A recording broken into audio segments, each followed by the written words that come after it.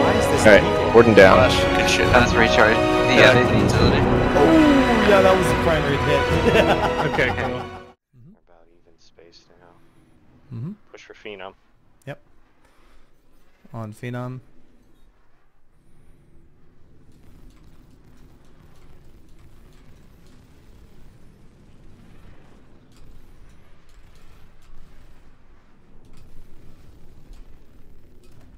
My shields are down. On Phenom effective.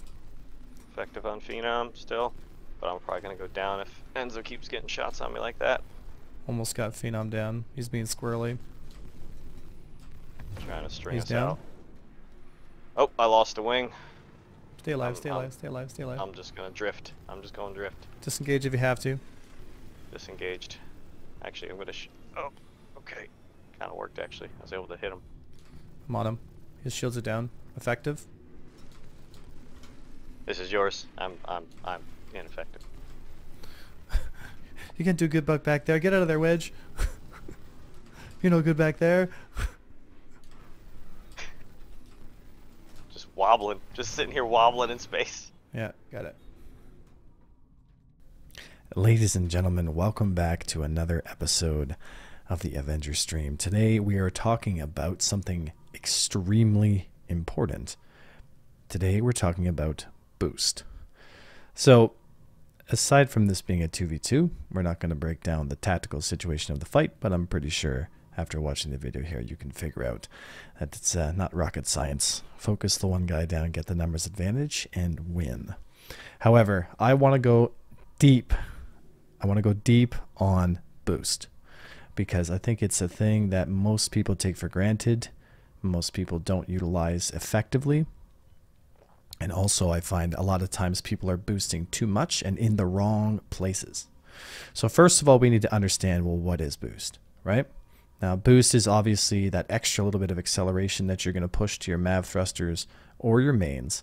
And it's done from the hotkey that actually does your boost, right? I have mine set to my trigger on my left hand. So as I boost into the turns with my left trigger, then I get myself into the spot I want, right?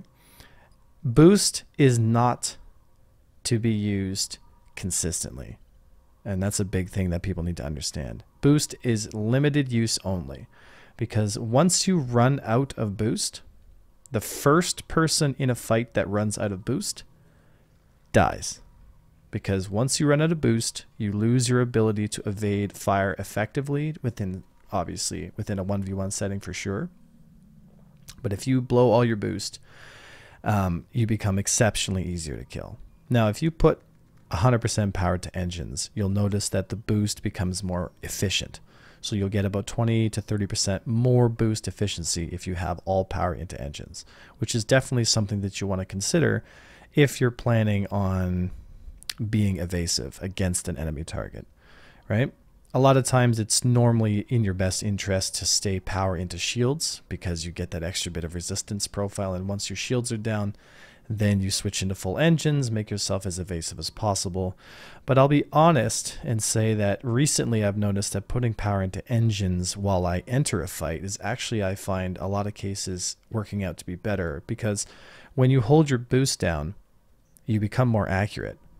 The ship's jerk profile becomes smoother, more snappy, more responsive. And this is due to the fact that more power is being fed to your thrusters, which means it takes less time to accelerate them up to the speeds that you're looking for, in turn making your ship more responsive, becoming a smoother, faster, snappier aiming platform, allowing you to actually get more applied damage. And we all know that more applied damage equals faster kills. Okay. So I'm sure you're probably thinking now, okay, Avenger, we get it. We know what boost is, which is great. How do we use it? What's the tips? What are we doing wrong, and how do we utilize this properly? Well, long story short, you want to always boost the minimum required boost necessary to get out of the enemy cone of fire. So take Phenom, for example, right? We're coming in on a nice lazy corkscrew here, trying to take a few trailing shots. I'm receiving incoming damage. So right now what's going to happen is as I pull this corner, I'm going to boost right here. push, push, push, boost up. You can see my boost kind of going down, and he matches my position. I move again, right? He's moving, I'm matching, boost here, change my angle, and then let go of boost, right? Now he's on me, boost, push away, let go of boost, right? Now he's tracking me, tracking, boost, push away, and again, right? I'm always pushing from my bottom thrusters. Bottom thrusters give you the power. So that's where you want to push off of. You don't want to boost with your left and right unless you're in a certain type of pattern, which we can go into later. What you always want to do is get yourself in that position where you can boost. Like right here, we're kind of in a nice little circle strafe. I'm kind of moving my pip onto him. And now that I'm receiving fire, now I want to boost into a bit of a corkscrew, change my angle. And what you got to realize too, guys, is you don't have to boost a lot. You just need to boost enough to create a deflection angle that's large enough to shake the shot, right? And you always want to keep yourself nice and smooth, because if you can stay smooth, stay on target, shooting your opponent down is the safest bet, because any time that you can engage your target, the best way to keep yourself safe is to take away any kind of incoming fire, right? The best defense is a very, very strong offense, right? So always maintain sight picture. Remember, I had a video come out called ACE, or aim, counter maneuver, evade, right? It's all the same principles here, right? So we always want to boost just enough to get ourselves away from harm and keep ourselves in a pattern, right? Again, with our bottom thrusters, what we're going to do is we come into this turn here, using our bottom thrusters to cut around the angle so we stay close. And once I notice, oh, I'm getting engaged, I'll push a little bit up there with some boost. Now he's matched me. I don't like my position. I'm going to roll hard, boost, push across his nose here. And again, right, these are textbook S-turns.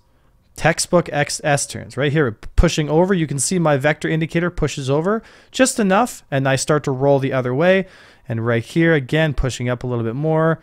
Now he's getting a little closer. I don't like my position, but what I'm going to do is I'm going to hold that angle, keep that boost pressed, stay nice and tight, and obviously get the kill. Shoot, boost, move. Shoot, boost, move, in that order, right? Get your sight picture.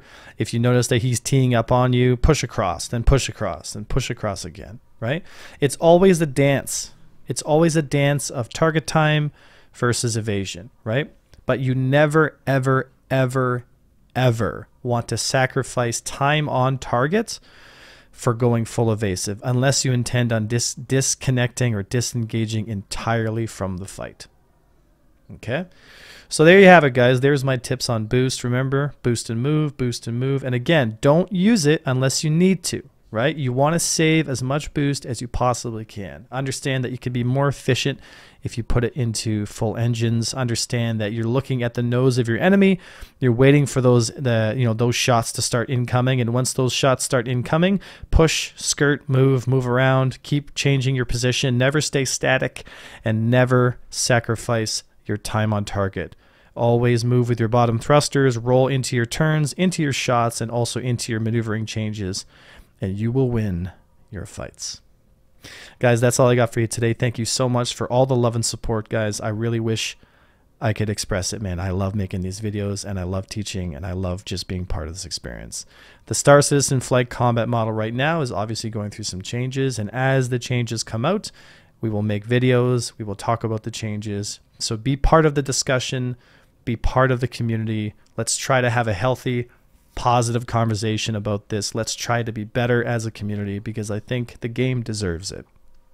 And I think for all the hundreds of thousands of pilots who've yet to play the game, I think they deserve it as well, right? So let's do the best we can to have the conversations now, to have the conversations effectively, and to do it responsibly and ethically, and also just maturely.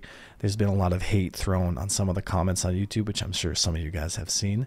And that's just the way life is. There's always going to be people out there that will look at the negative. But you know what? The choice is theirs. My choice is not to focus on the negative. I'm obviously not a perfect person. I mean, everyone has negative times, right? But, you know, we can do better. We can be better, right? So let's keep kicking at the cat, boys. Let's keep getting 1% better every day. All right, guys, take a look at Predator mounts if you're interested in getting a mounting system for your joysticks. They're the ones I use. I find them to be absolutely fantastic. Use the code Avenger1 for a discount if you're interested in getting them. And I hope to see all your smiling faces out for stream and on the next YouTube video. Thank you so much. I was Avenger1, and I'll see you next time.